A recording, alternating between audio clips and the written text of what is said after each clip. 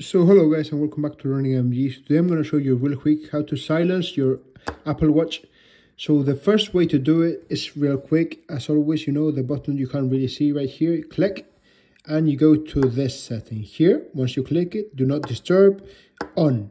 And there you've got it. You've got do not disturb both on the Apple Watch and on your iPhone. So that's something that's you have to take into consideration because you won't receive it here or in your iPhone.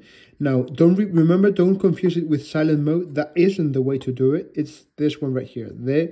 Let's say do not disturb.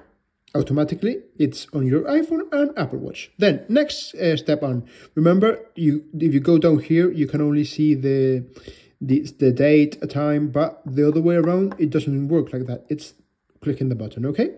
Next stop, you click settings. Settings, you go down, you click general, and right here about, you click notifications, and right about here, you can see notifications indicator, show summary when locked, tap to show full notification.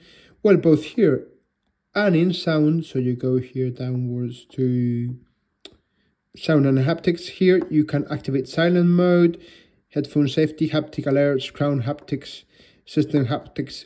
I've got them all silenced and cover to mute. That's wonderful. That's basically when you put it like this, you put it and automatically when you cover it, it automatically goes into silent mode. Okay, so that's the other way to do it. So in settings, you can actually take away the notifications, the alerts, and that's the way to do it only on your Apple Watch. Remember that to change the language of your Apple Watch, that's on the proper watch app on your iPhone, not on your Apple Watch.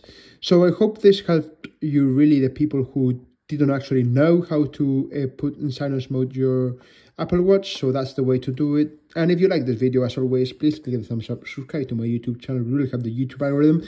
And if you've got any comments, you can leave them down here below, and me or anyone from the Learning MG team will answer as shortly as possible.